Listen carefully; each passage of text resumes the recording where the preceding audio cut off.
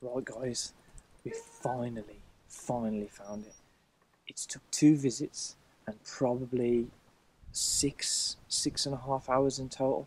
We've found the bunker, the secret location, the secret bunker that so many others have not found. We've managed to find it, and I'm going to bring it to your screen now.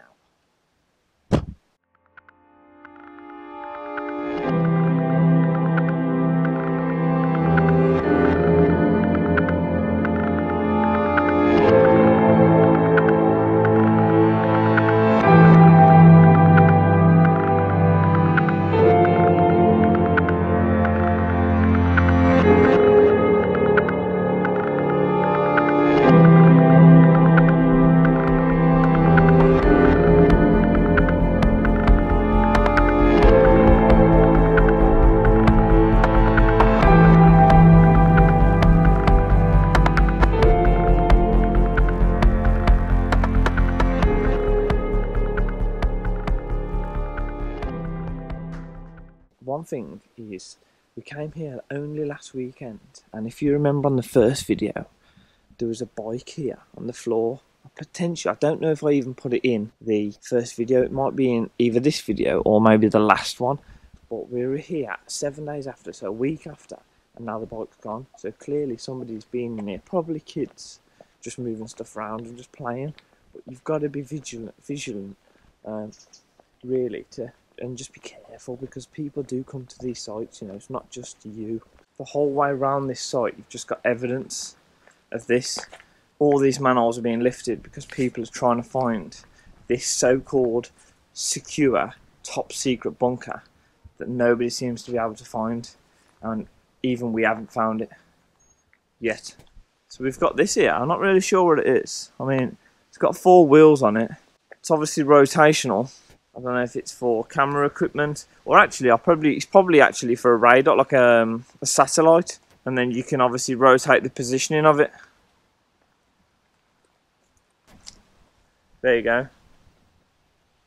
For a big dish, potentially there. Satellite dish.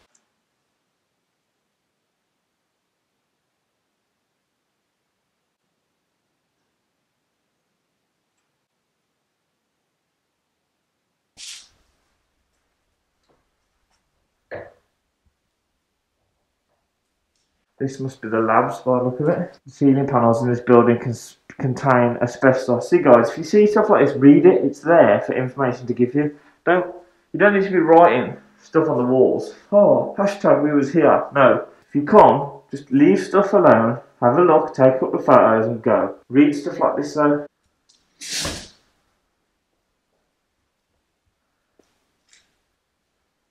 See, bag with toxic written on it.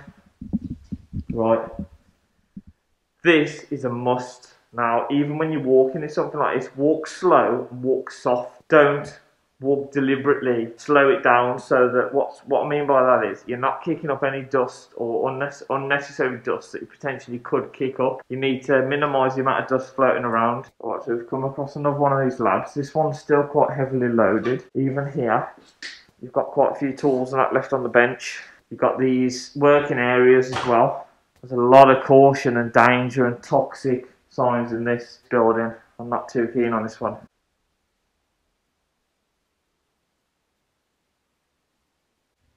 Right, so this building we're in, guys, seems to be more like human based, more like hospital. I mean, there's loads of stuff like this to look down. There's this kind of like a speed camera looking kind of gun with a trigger on.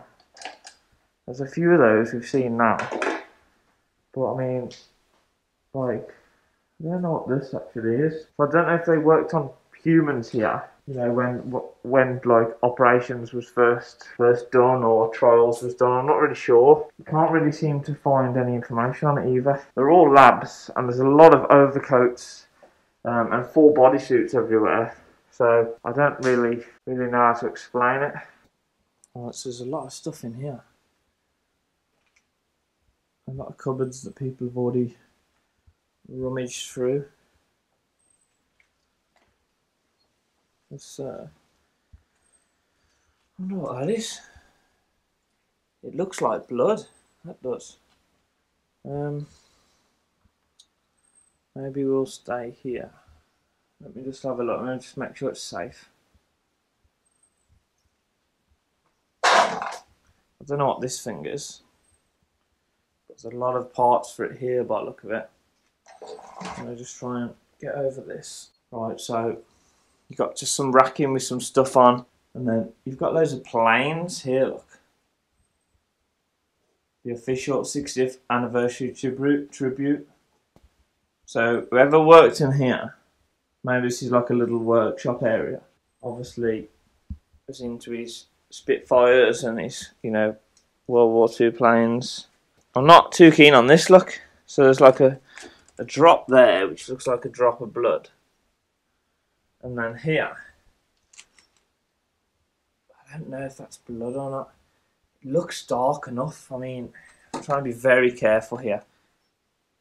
I don't think it's blood, because if someone was bleeding that heavily, they would have blood all the way out. And it looks a bit runny. It looks dark enough in places, but it looks a bit. But then, drops like that there do look like it is a bleed. I'm unsure about that one. Let me know what you guys think. I can't see any bottles with any red in, but there's a bottle there with red in. I think it's potentially the contents of that. Scrap glass there, look, which is toxic. I don't know. Let me know what you guys think. I potentially think. But then if they poured it out of there, you think there'd be blood or the content in there. I mean, it might be out of there, but might have been blood in the first place. Who knows? But there's nothing on here. That's one that could probably have a questionable debate, really, on as to whether what you guys think. Let me know. Right, guys. So it took us an hour or so. It took us a bit of time, but we're finally here. We've finally found the vault. Is it a vault? Bunker.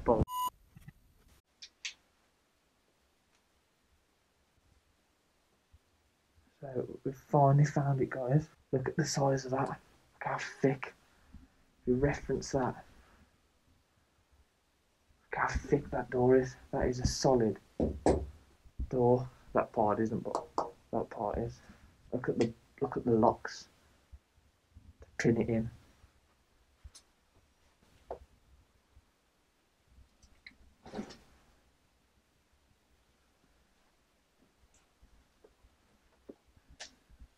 We're going in.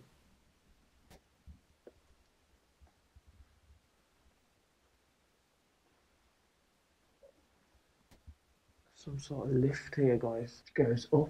So straight away, this is 3 floors.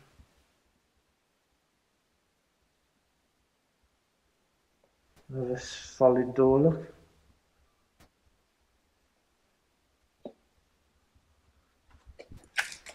God, that's heavy. Okay, we'll come back to that bit then. So in here, all this area is carpeted, look.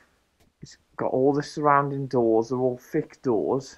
So this area here, concrete roof, this part you would get locked in, and this is all going to be obviously full of computers and measuring equipment and information cells. I mean, look at this, the amount of sockets. All of that wall there is 240 sockets, the same as all of that wall there. The centre pillars are all 240. You have to bear with the lighting, because that's how dark it is, but with another torch already on, because Matt's got his torch on. There you go, that's how dark it is. But look at this, you've got rooms, even in this main hub, you've got a room in here, look. Same again, you've got like a sight window with a curtain on to see who's outside knocking or whatever. You've got all these sockets again, all these power points. You've got ventilation so you can breathe, so the oxygen supply. I mean, you know, Christ, this is some serious stuff, guys. This is made to stay in for a while. If you lock yourself in here, other than obviously food and water,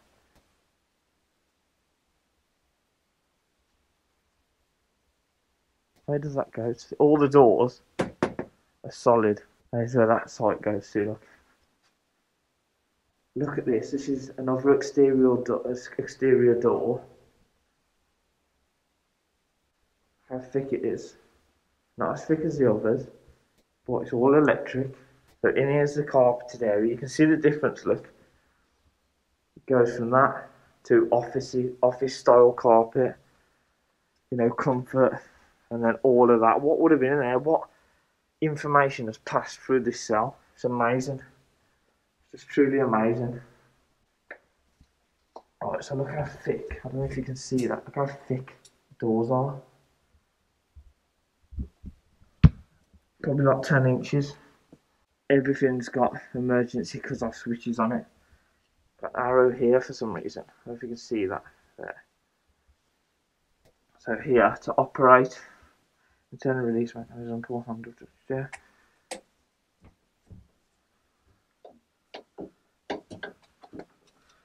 So push handle in, turn handle.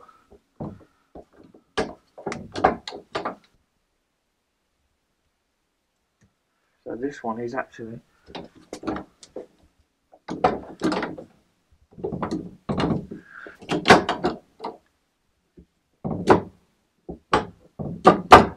yeah, so that one, guys, is still locked. Got another arrow there, facing the other way. Go up here. If you remember the lift at the beginning, this is obviously 3 floors.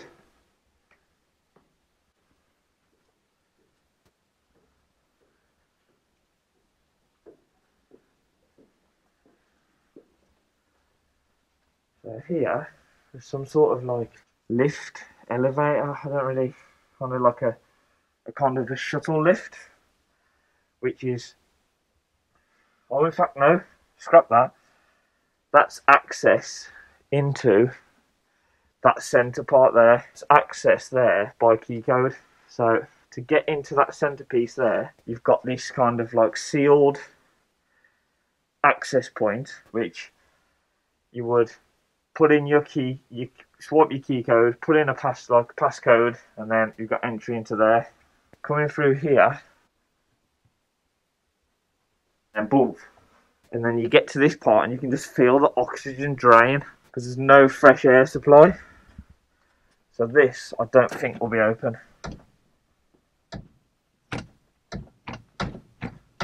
No. So we're coming into this, oh my days. Okay, so we're coming into this area here. And I mean, this place is just phenomenal. So you've got like a speaker here, look. And then that's probably used to address the room.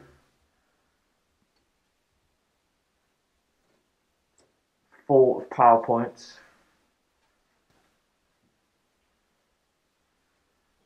Here is the door.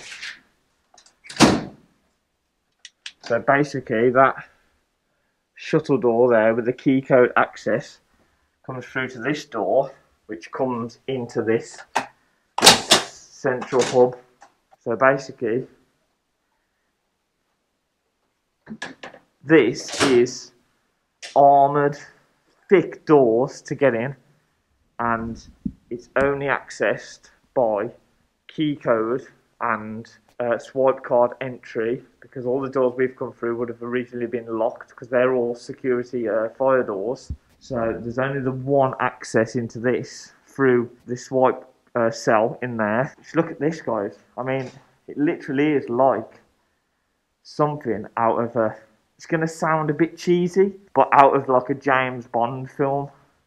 You know, you can expect like, this is where MI6 and that would, you know, be conducting work. You know, proper sneaky peeky, hush hush, secret stuff. You know, this is secret services, this. And just look at it. It's just mind blowing. When I came in here, it took my breath away. I was just not expecting it to be like this. You've got elevators inside, look. That's that one from down below. It comes up. This is only the 2nd floor. There's one more floor.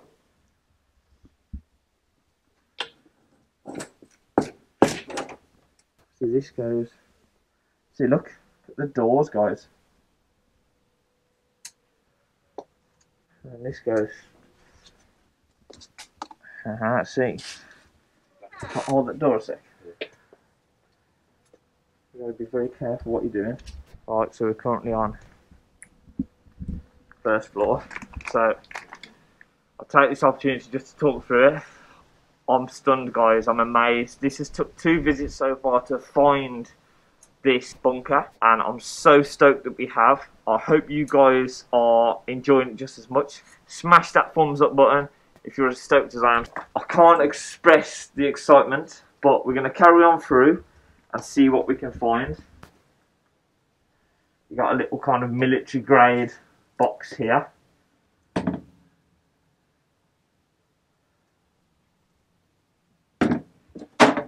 Going back in. Cheers, Matt. Look at the doors. Oh, that's a concrete cell. And then bump into this, which just looks like a set of offices, but normal work didn't conduct from here. That's for sure. It's amazing. I'm absolutely amazed, to be honest. What's the date on that? 2005. I'll have a look what's in here. See, yet again, you've got a sight glass to see what's going on outside. Situation awareness. Another massive door. And then in here must have been kind of a strict, there's quite a, you can tell these are all airtight because there's a very potent smell in here. But that obviously must have been more strict meeting criteria to go on in there. To be isolated away from the team out here. Same with this.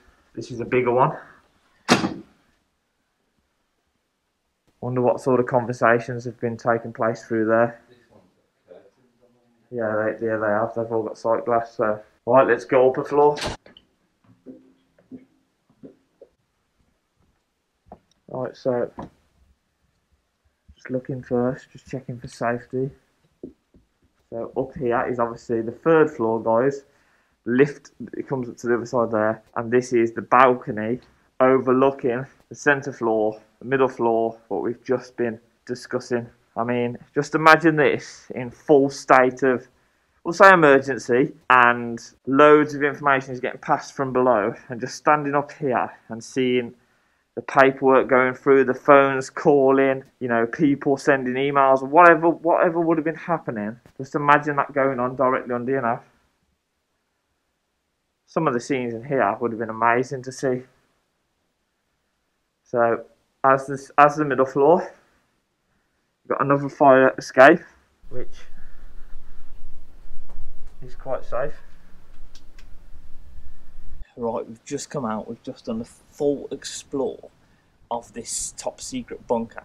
Now, is bunker the best word? I don't really know, I'm not an expert at this, but we've just come out, and one thing I will say is you can 100% tell the oxygen level in there is kind of dangerous, but also very low, because I mean, I've got a massive headache now, Matt's got a massive headache, we've been consciously keeping an eye on it, but you wouldn't want to be in there on your own, and I wouldn't advise ever being in there for much longer than 10 minutes, and anything like that. Maybe do a couple of 3 minutes, come out, get some fresh air if it's possible, keep going back in, but I definitely wouldn't do that on your own, and I definitely would try and leave somebody on the door, because it is a safety issue. Just a quick key point really I want to raise there. There's all the housing, guys. It's just housing all the way around. Such a beautiful place though.